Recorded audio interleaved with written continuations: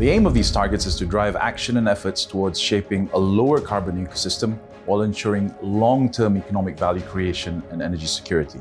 It's a daunting challenge. We are intrinsically a hydrocarbon producer.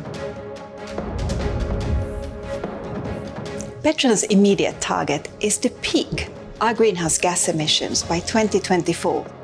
And we also have a target to reduce methane emissions by 50% by 2025. And they're particularly potent as a greenhouse gas. We also have a midterm target for 2030, and that's to reduce our global greenhouse gas emissions by 25%. And we want to achieve 30 to 40 gigawatts of renewable energy capacity.